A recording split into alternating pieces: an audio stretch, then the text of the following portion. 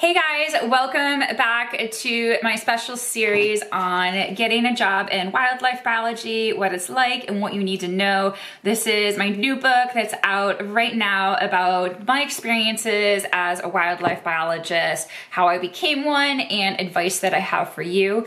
I'm Dr. Stephanie Shuttler. My channel is about empowering scientists and inspiring everyone to conserve the natural world. Today's chapter, chapter 3, Leveling Up with a Ph.D., is about my experiences going through graduate school to study African forest elephants. And I even include pictures in the book. How fun is that? Again, this is a crazy career. There's no playbook out there that tells you exactly how to do it, which is why I wrote this book. And I talk about how I set up my research on African forest elephants, the struggles that I had with it, what it was like to go through graduate school and ultimately graduate.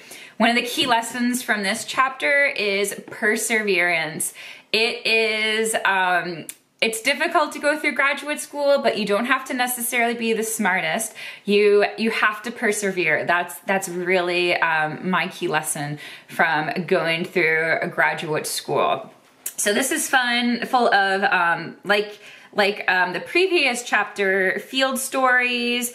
Also how the field of wildlife biology started to change, things that I noticed in graduate school, even from the beginning when I started in 2006 until I graduated in 2012. That was a relatively short period of time, but I noticed a lot of changes happening in the field.